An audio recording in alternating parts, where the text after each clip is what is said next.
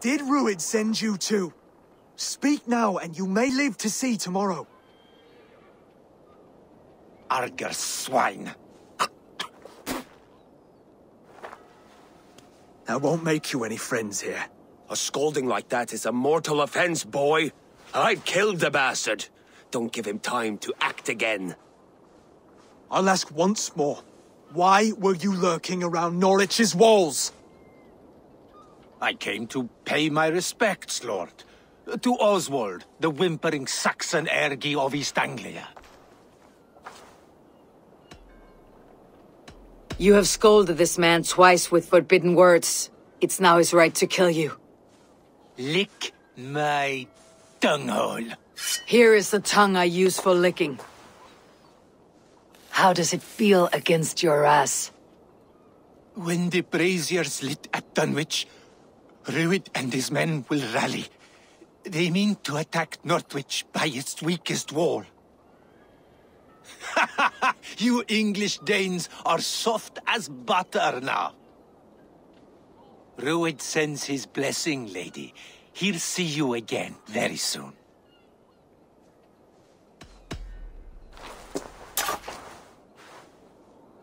He may still be of value to us if he... Any man who questions your courage and feels no shame, that's your answer. I will not have blood spilt needlessly in my kingdom. This has to end. Alive, this man was a risk. Valdis, this man spoke as if he knew you.